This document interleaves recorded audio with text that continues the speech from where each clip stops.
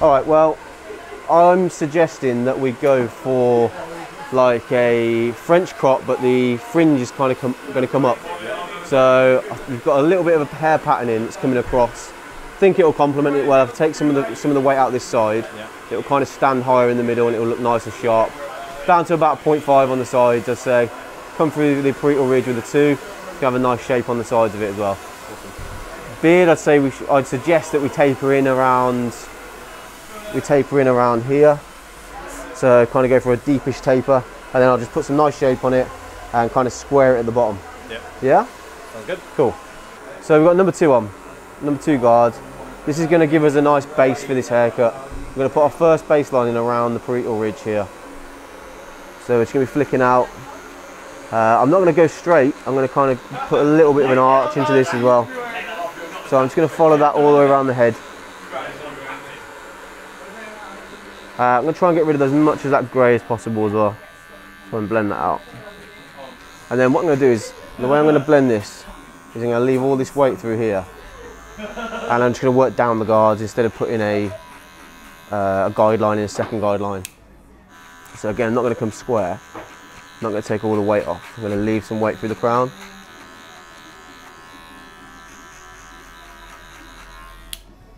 And that's going to help kind of create a good shape. You can see that from the sides. So we're going to do the same on this side, and we're going to follow that baseline. So we're taking that grey off.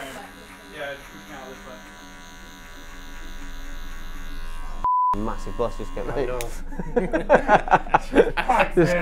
just cast a shadow over everything. So now I've dropped this to 175. So it's a 1.5 guard. It's half open. So it's a 175. I'm just going to knock out a little bit lower than that. And this bottom hair here, this actually works as my guide of where I've been. So this is a nice smooth blend without putting too many guidelines in. You've just got your first guideline as a 2. And then you just work down. You can kind of hear when the clipper's cutting and you're just pulling out in like a C motion. And again, I'm keeping that shape there. So we've got almost like a smile shape at the back. We haven't come straight across. And then I'm going to drop that down, so it's going to be fully closed now.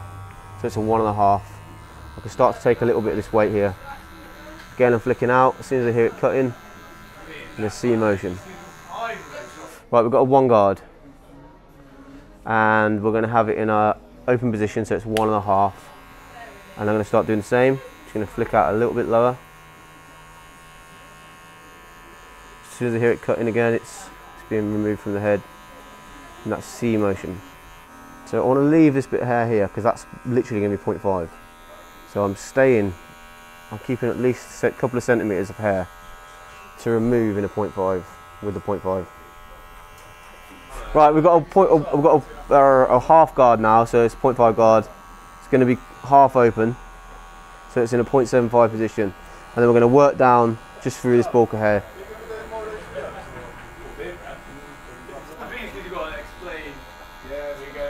So I'm just taking that little bit of hair there, and as it comes over the ear, I'm going to be dropping it down with the shape of the head.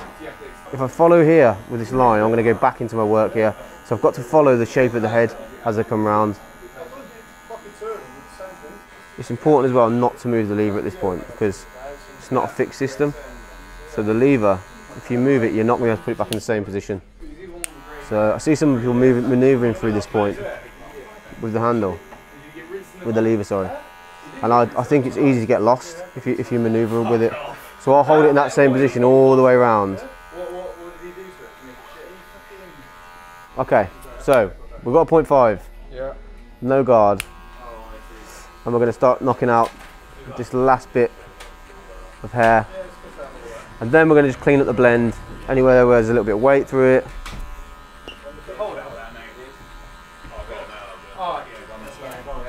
It's like a big reveal, mate. Changing the angle of the clipper as well. When I come around the ear, instead of coming flat to the head, I can tilt it slightly, and it gives me a little bit more range through the behind the ear. I'm not clipping any hair, and I'm not taking anything from above the ear either. Does it feel nice having the sides of your head just took back to normal, mate? instead of having that mushroom. It's weird how hair does that, doesn't it? It just kind of mushrooms out. Yeah, I know. Your hair's good. Your hair sits down nice. It lies. Mine just comes straight out. Oh, thank you, Dave. Growing your hair out's hard though, dude. Sometimes it's just not for some people.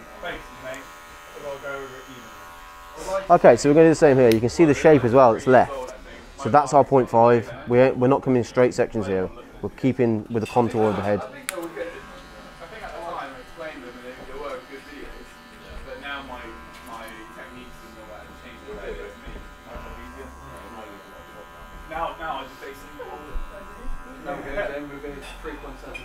Oh, for fuck's sake.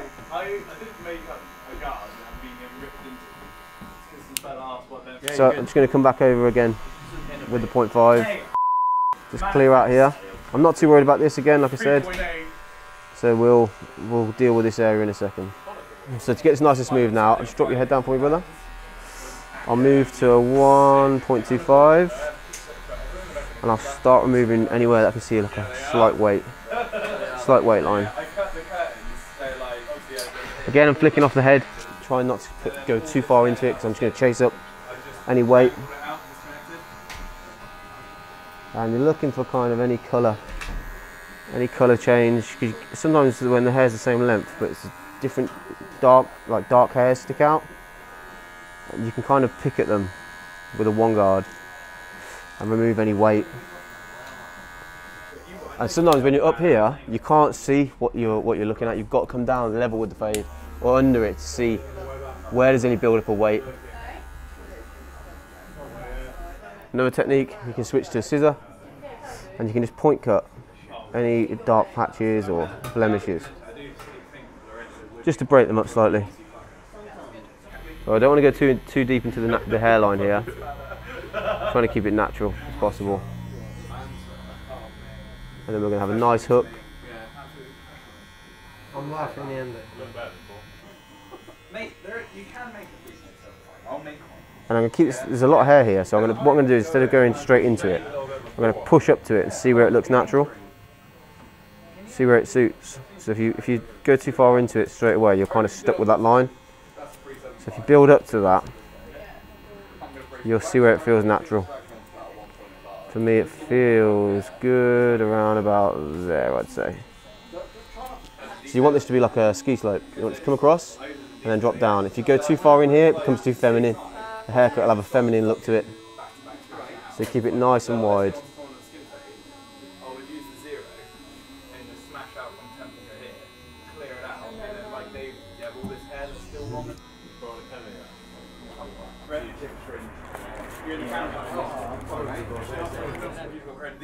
That's looking more natural. So I'm going to cut through the middle, straight through. I'm going to take a centre profile. And then like what I'll do is say like I haven't done anything to the haircut yet, and he wants like I don't know a one fade. So you obviously could just smash up the clippers, but I just go clipper overcoat on like above temple with that, just hang them all the way down.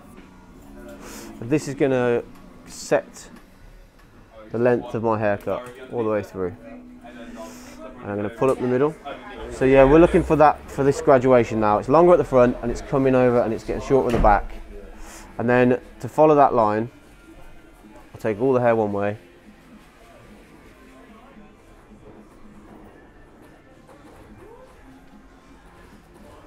And then starting from the back, I'm just going to follow that.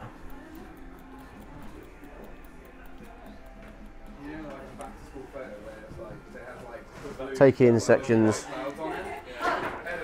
from front to back. Sorry, from back to front. And that's your guide. You're going to follow that guide to the side to match the side.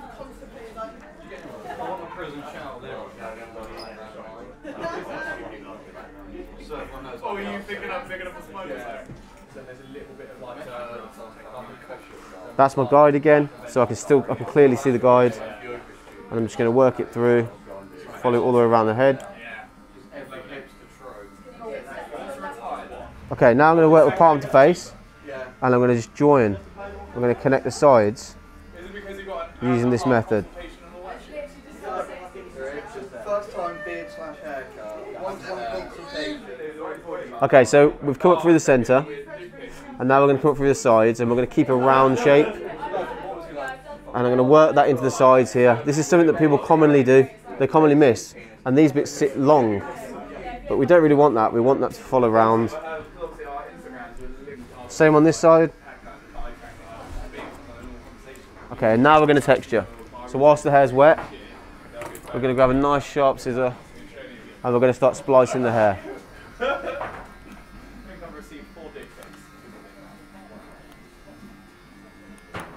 And then we're going to go backwards into the hair. So we're going to rest one blade. And this is just another texturizing technique. We want to get as much as we can into here without losing any length.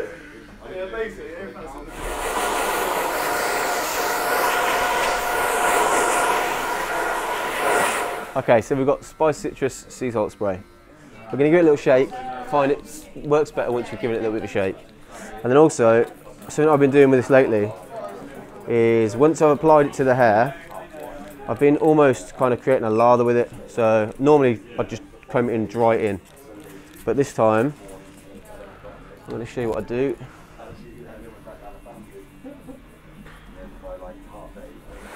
So we're just going to dry it with fingertips.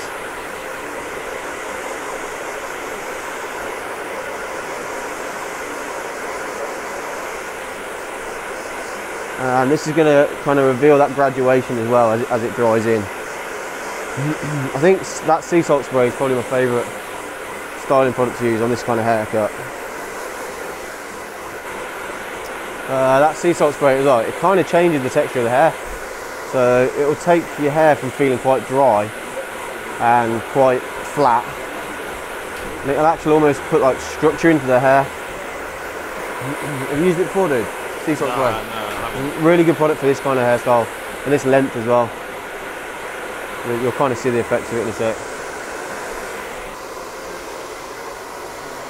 And we're looking for that choppy kind of just got out of bed look coming through there. I'm going to work with the direction of the hair there, so I'm going to get to lie down just through the sides, and that's where we're going to change the direction at the front. So we're going to blend in through the sides now. Always like the hair to be dry at this point. And this is where keeping that length in the crown helps as well, because now I've actually got something to blend into. If I'd have gone too high with that, I'd be blending up here. And I don't want to be doing that, I want to be blending just here. That's the shape we're looking for now. It's kind of got, it's built up from the sides, it's got something supporting it, and it looks banging, mate. This is great for beards as well.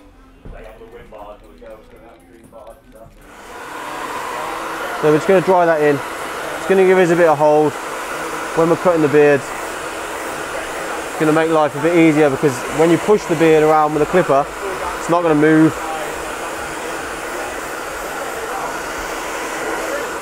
So I'm actually using this brush as well. I'm pushing it into, I'm kind of backcombing the hair and pulling it out so that it keeps a little bit of volume in there as well, instead of pulling it straight down. So when we came to the beard on the sideburn, we said we were going to deal with that later. So this is where we're going to do that. So number 2 guard, and it's going to be open, so it's in a 2.5 position. And we're going to come through the bottom of the beard, take out that bulk.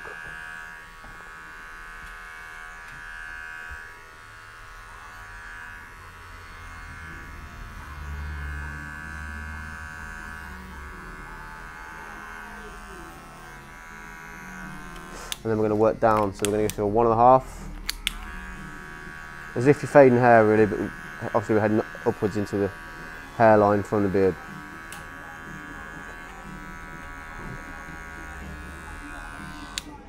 Gives you a nice deep taper. You can do the same on the other side. Then we're going to hand sculpt that. And we're flicking out onto a 2. 1.5, so it's a 1 guard, fully open. Again, we're blending into the hairline, back into the fade.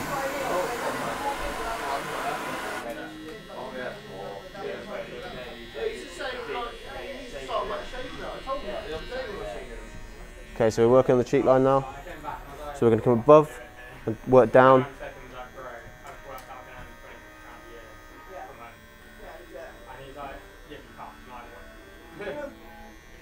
And then we're going to keep a nice hook here. So like a half moon crescent shape. And then what we're going to do is work this little bit of weight. I don't want to lose too much from the bottom, but I'm going to try and make it look a little bit more solid. I know it's a little bit uncomfortable, mate. But, I'll hold you there for a couple of minutes, okay? So we're going to go straight through the chin, take off what's basically a little bit weak there. And we're looking for a nice solid line again. This is the angle that I can check that. So I can check straight through there. As soon as I go back, I can look from the side profile.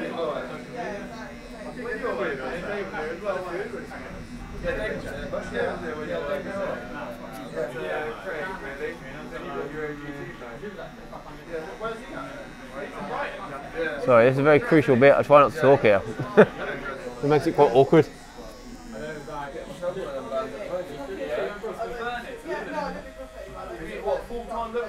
Okay, now we're going to check this from the side profile. That's what we're looking for.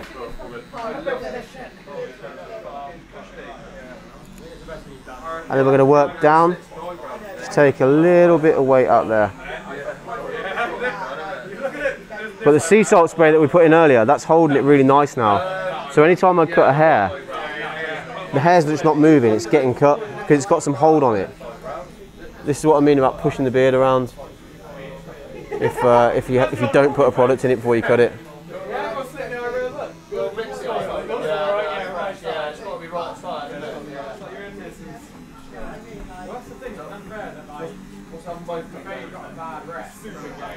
Okay, now we're just going to get that last little bit of shape. So this is where you kind of take off anything you've pushed to the edge. So there's a few hairs here that we've just kind of pushed down. So we're just going to take those hairs off.